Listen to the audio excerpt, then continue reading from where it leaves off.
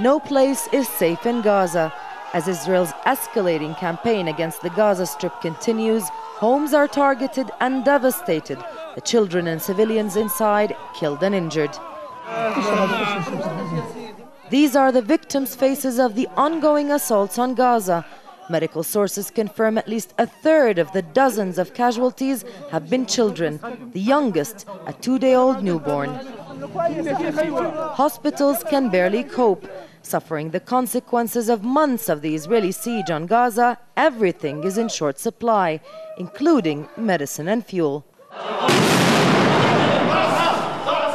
And while rescue workers risk their lives to help the wounded and doctors are stretched to the limit, paramedics accuse Israeli forces of firing on ambulances. The situation is very dangerous. Ambulances should be protected. Yet our own place was hit. Our cars were hit. There are injuries out there and I cannot leave to rescue them. We as healthcare providers and our ambulance stations have become targets. An Israeli army spokesperson has denied targeting medical crews. Israeli forces are attacking Gaza from the air and the ground. Israel says the military campaign is intended to stop the firing of rockets from Gaza into Israeli towns. And for their part, Palestinian factions continue to strike. They're insisting that rocket firing will not stop until Israeli attacks cease. If the world fails to support us diplomatically, to bring the occupation and aggression to an end, and to restore our rights and self-rule, it's our absolute natural right to fight and resist. And if it's a question of rockets, why don't you observe a truce? Give the truce a chance.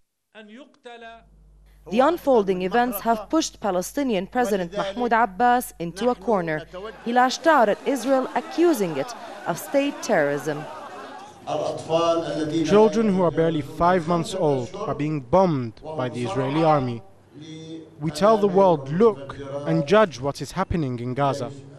Tell us who is the one inflicting state terrorism. And while Palestinians and Israelis exchange blame, the international community stands silent.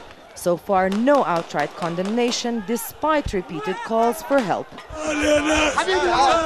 And as the situation on the ground is getting worse by the hour, Palestinian families have no choice but to cope. In the West Bank, a general strike has been declared in solidarity with Gaza. But for the ordinary families there, that's not enough. They feel increasingly abandoned by a muted international community.